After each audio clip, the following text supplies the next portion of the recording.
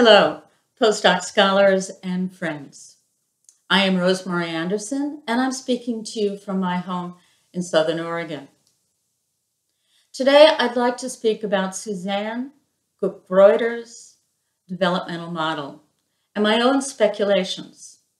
To begin, I'd like to thank Susanne Cook-Greuter because the precision and clarity of her model, together with it being empirically based, allows me as a researcher of 40 plus years to respond very clearly and precisely and advance my own ideas. This is a terrific compliment to Susanne Cook-Greuter that she actually inspires me and probably other people to think more concretely and creatively. Thank you very much, Susanne. I'd also like to invite everyone who listens to this recording to listen with your body. There are things that can be understood, basically absorbed through resonance and listening to the words of another person and watching them that cannot be easily understood by the mind.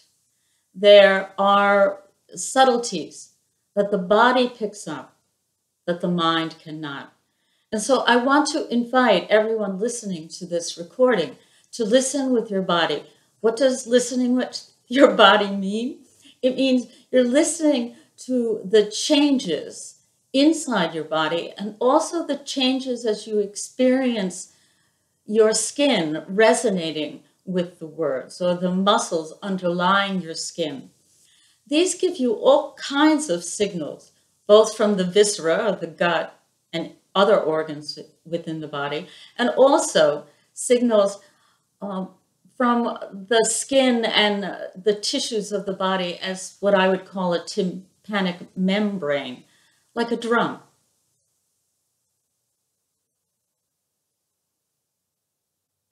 I also want to mention something about my own life experience that allows me to think in, I think, different ways than a lot of other developmental theorists. Since I have been doing quantitative analysis for 40 plus years, I'm a researcher, and I've been doing quantitative analysis for 40 some years and qualitative for about 25.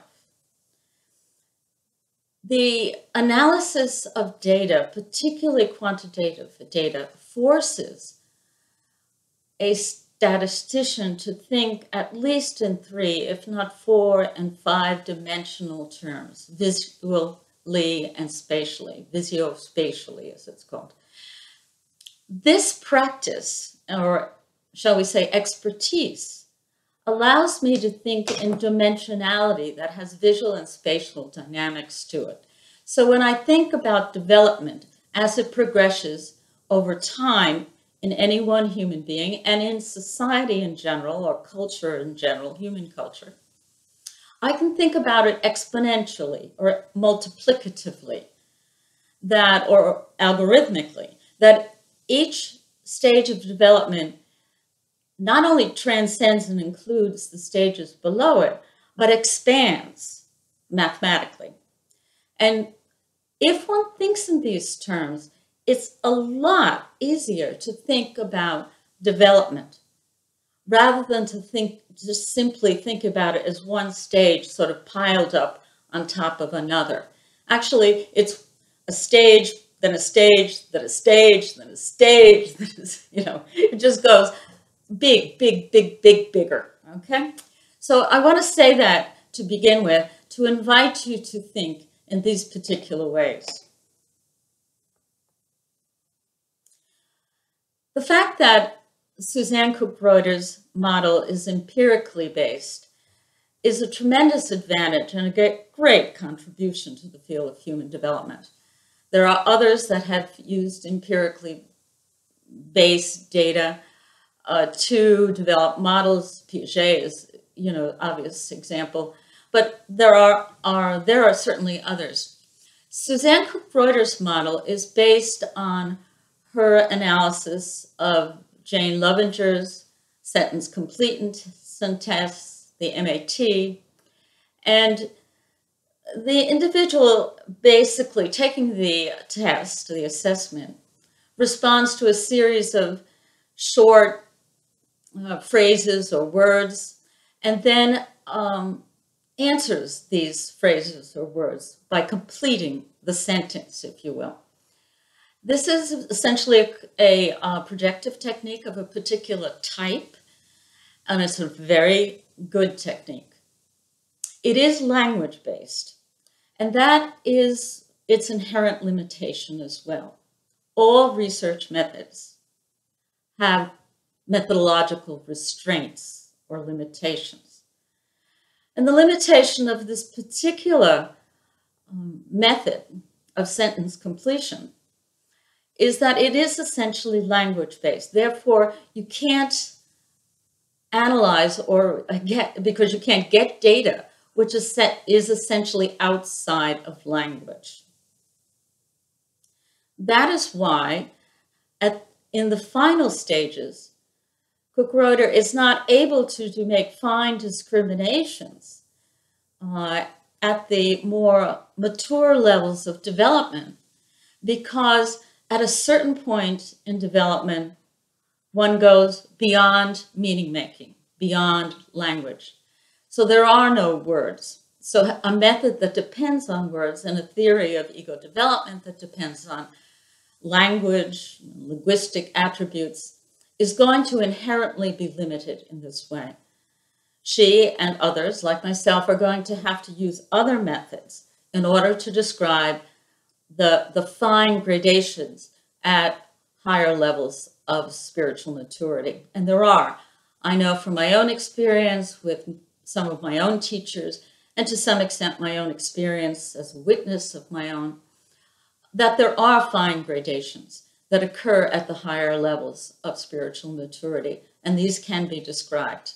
I describe some of them in what I call the body map, my own model of psychospiritual development. Future videos will talk about my own map of spiritual development.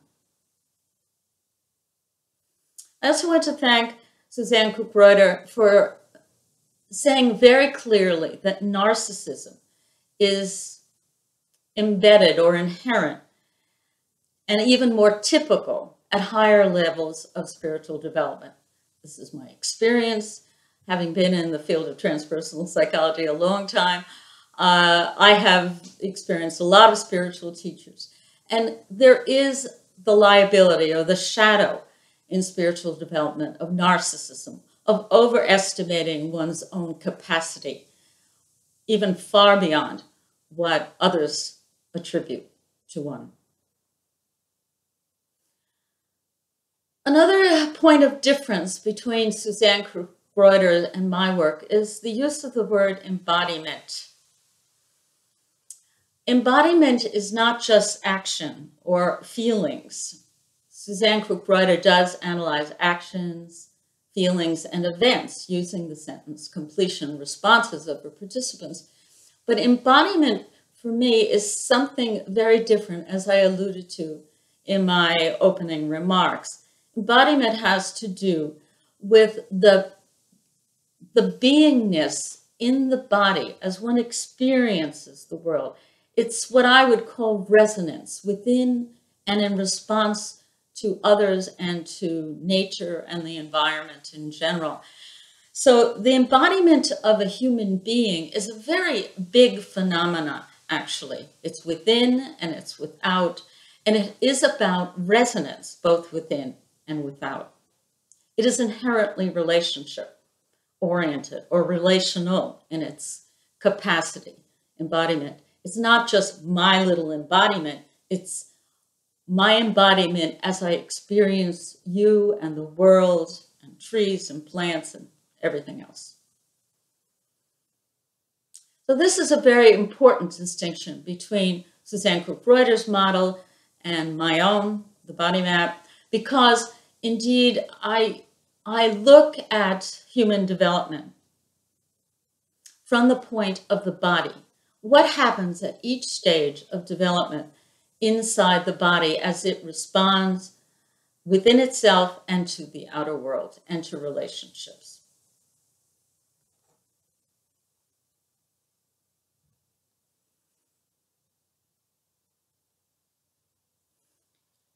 One of the things about Susanne Cook-Greuter's model that makes it unusual is that it is a particularly good diagnostic tool. In other words, of all the models I know, it can be used both by an individual to understand themselves and to further their own spiritual growth, but also it can be used to help them interact with others, and in a clinical setting or a teaching setting to evaluate other people's level of development. I simply don't know another model that is as explicit. And here, the words that Susanne Cook-Greuter has extracted from her participants allow her to describe them in ways that other people can understand them easily. And this is the advantage of using language and words as the basis for developing a model.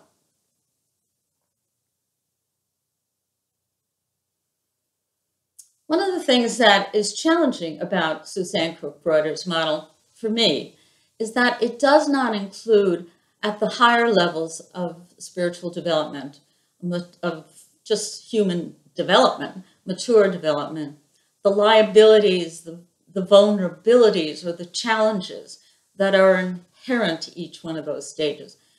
Perhaps her participants don't reveal that information, but I know from my own experience with teachers and in my own life that as one progresses spiritually, one becomes more vulnerable to the environment and to other people's opinion.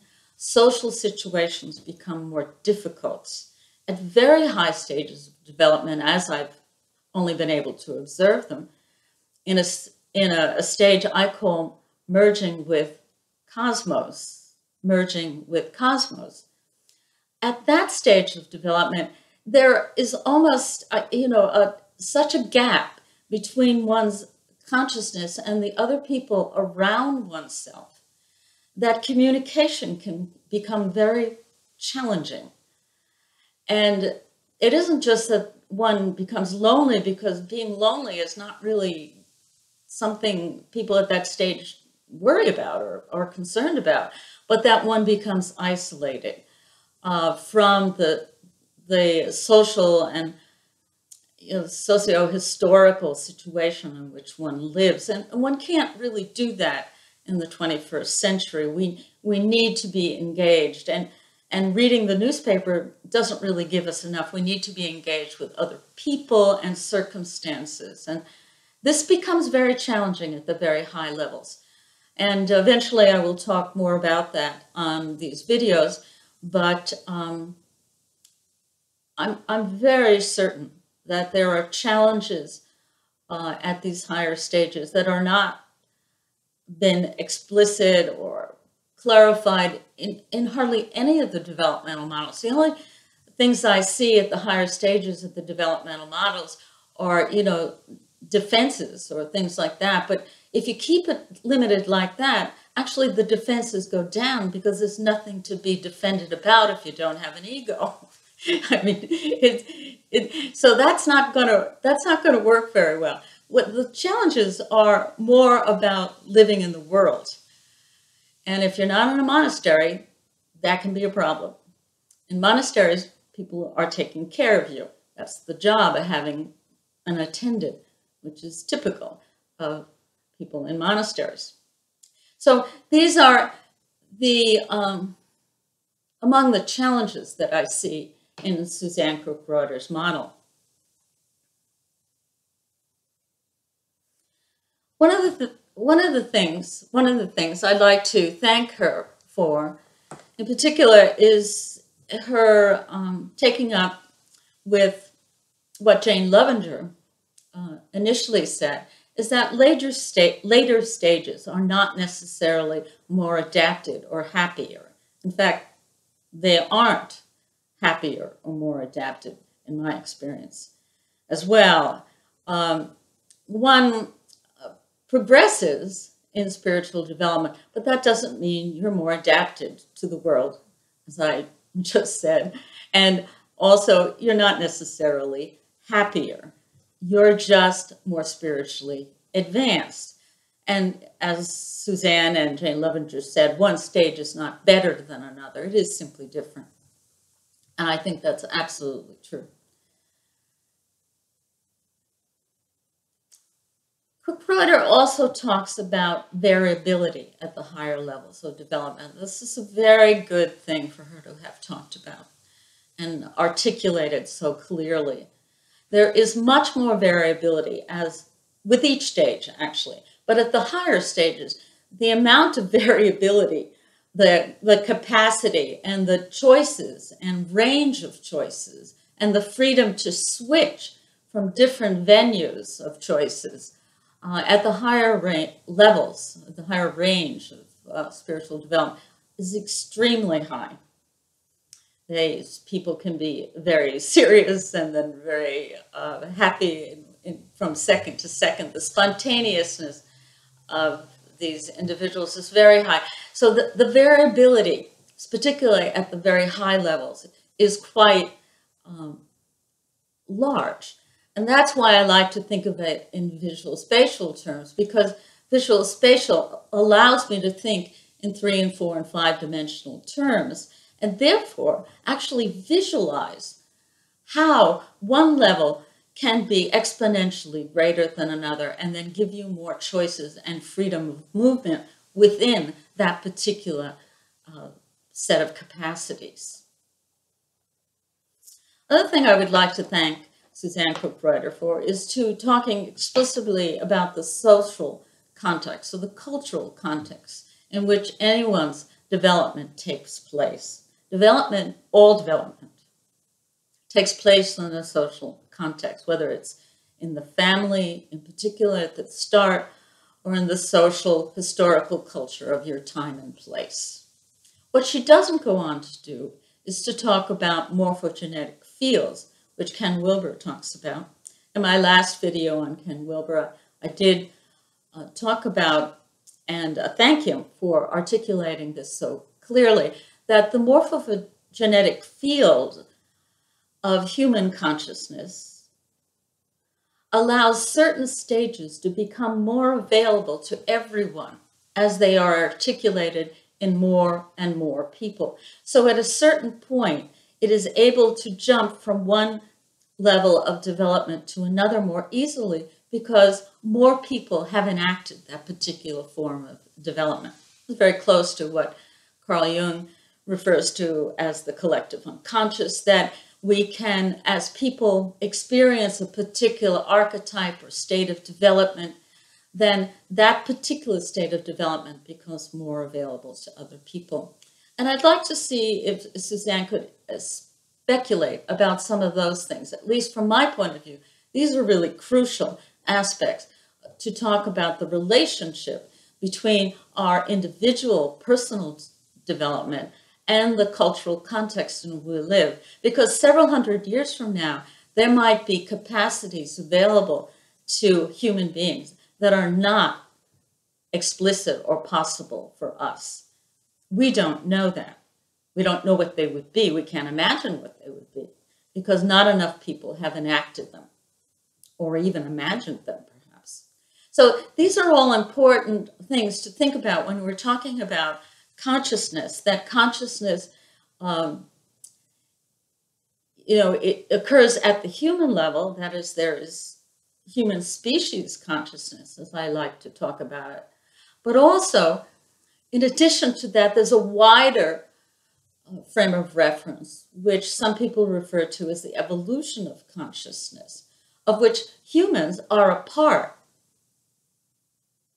But the evolution of consciousness itself is bigger than just the human sphere. But it is the human sphere that we can tap into. So as people enact various levels of development, we can easily interact with those areas of development. And that leads me to my last set of remarks, and that has to do with what I consider two major jumps in development. One of these jumps in development has to do with what I've just been talking about, is that once the culture has enacted, or the people in a culture or the global community has enacted a particular form of development well enough, often enough, frequently enough, in various places around the planet, then that particular development is more accessible to others. In my opinion, as I spoke about in an earlier video, heart consciousness is now more available to more people than it was even 50 years ago. That heart consciousness is simply more available. And the second jump, I think, is at the very high level of what I call merging with cosmos. That once you go beyond meaning making, you have jumped to a level of human development that is simply beyond what we ordinarily think about as human experience even. They are, in a sense, a very different kind of human, even though they're basically invisibly so while walking around Home Depot. Nobody in Home Depot is going to recognize this person as spiritually evolved, even though they may be. They are, in a sense, their consciousness is invisible. So we need to think about these morphogenetic fields and the way in which these jumps are changing and moving forward, and also the very possibility that in several hundred years from now, there may be avenues and enactments in human development that we couldn't possibly imagine now. Thank you very much for listening.